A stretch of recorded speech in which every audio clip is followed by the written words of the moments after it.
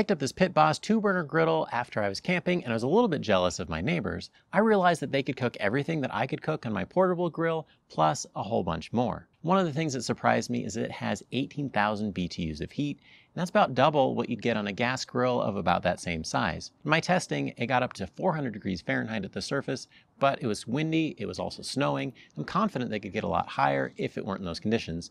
A lesser grill wouldn't have been able to get anywhere close, and you wouldn't have been able to cook on it. Another huge plus for this griddle is that it has 2 burners instead of just 1, and that gives me 2-zone cooking. I've got a hot side if I want it and a cool side if I need it, or I can have 2 hot sides depending on what I'm cooking. The other thing that I noticed is that the back part here, about to the 3/4 mark, gets hotter than the front quarter, and that means you've got a built-in warming zone right here at the expense of a little bit of cooking space. This griddle is meant to be portable, and it runs off of 1-pound propane cylinders straight out of the box. But if you want to hook it up to a bigger tank like your 20-pound tank, you can do that. You just need an adapter hose, which I recommend because it ends up saving you money, especially if you're just using it around the house. To season the griddle, I did the initial burn-in as prescribed, and then I cooked some bacon because I figure if you're going to season it, you might as well do something that's pretty tasty. The next test was to fry a couple of eggs, and they didn't stick, and I also griddled up some burgers to go with that bacon. After all that cooking, cleanup is really easy. All you need is a little bit of a squirt bottle, and you can spray the surface with some water, and that'll get hot enough that it'll steam.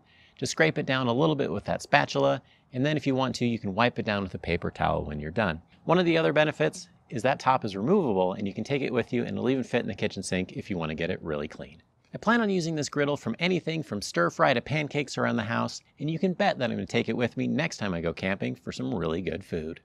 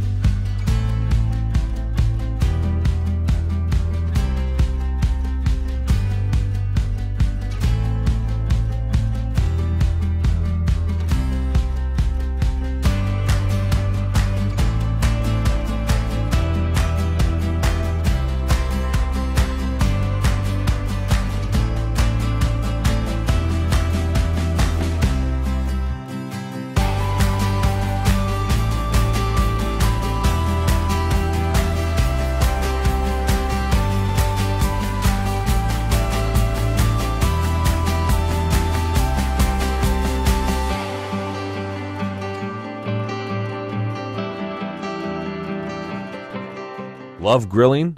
Love Royal Gourmet.